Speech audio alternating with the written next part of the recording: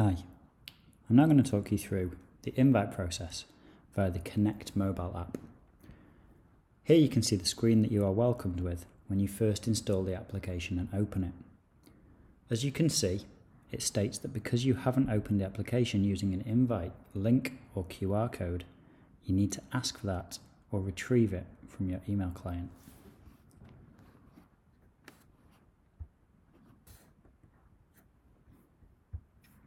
So here we have something equivalent to the email that you will receive when you're invited to use the application.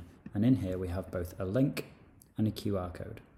As I'm viewing this on the screen of the device, the mobile phone that I'm going to use, I click the link. If I was viewing this email on a desktop device or any other screen, I would open the camera and scan the QR code. Both would result in the same prompt. Open in Connect Placement Manager. This is similar on iOS devices and Android. So here I'm going to choose to open. As you can see, this returns us to the Connect app, but on this occasion it's now saying welcome and asking us for a PIN. So here I'm going to select a PIN and confirm it. It then asks us, after we've successfully entered a PIN, for any health information. So this is my personal health information, and this is used across any placements that I choose to create.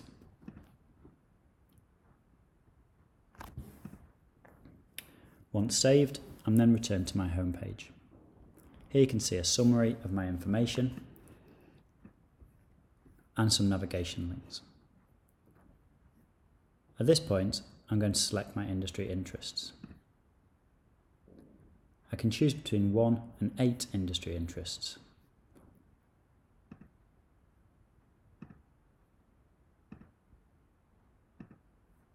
Once I've chosen those, I confirm that and I can immediately see them on my summary page.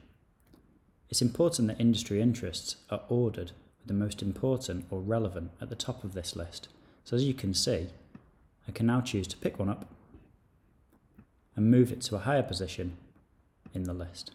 That's immediately saved and will be available within the web part of Connect when viewing it within a browser as a member of staff. I can go back in and change my industry interest at any point. The ordering is retained, but the new interests or previous interests are updated. At the bottom of the screen, I've then got 3 choices. I can view my placements in the Placement Manager, I can create a new placement, or I can search employers. Now if I'm looking for a placement, search employers is a great place to start. Here I can enter a location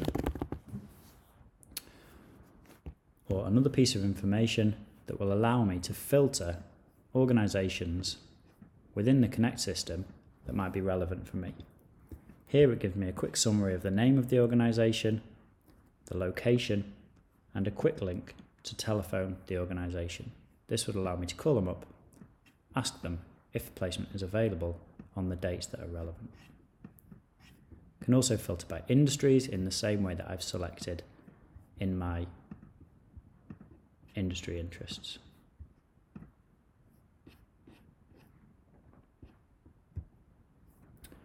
Once I think I'm ready to create a placement, I can choose the Create Placement option, and here I can see recommended employers. I can filter down to those employers that I want to look through. I can make phone calls to those employers to confirm they have an available placement, and once I'm happy, I can confirm a placement. The second option here is to create a new employer. So if I found an employer myself, and they're not listed within Connect at this time, I can choose to submit those details, and then when being verified within the Connect web app, they may become an organisation that other people can see within the application. So here, I'm going to choose Abbott Community Primary School, and as you can see, the employer is immediately listed at Abbott Community Primary School. I can confirm full details, but because they're an existing organisation, I can't make any changes. The second part here is a role description, start date and an end date. So here I'm going to be a teaching assistant. I'm going to start on the 10th of September and I'll be finishing on the 20th. So we confirm those dates.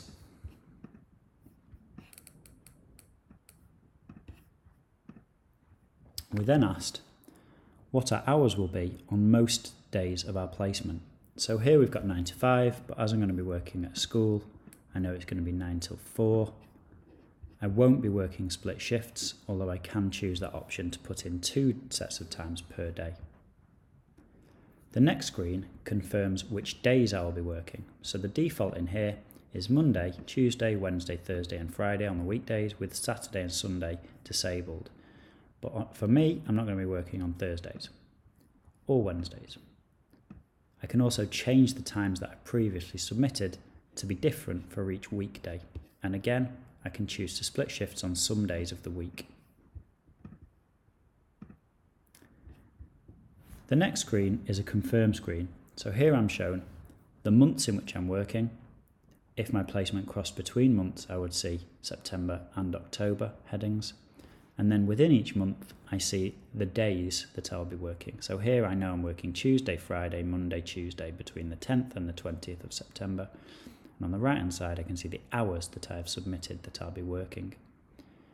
Each of those days then offers me the opportunity to update the time if I've got it incorrect on the previous page, or if a time is specific for a single day in my placement, I can change those hours. Once I've confirmed the placement, it shows in the web application to be verified by a member of staff. Additionally, it shows within the placement list within the mobile application. So any placements I create will show within my placement list, and I can see whether they've been verified or rejected.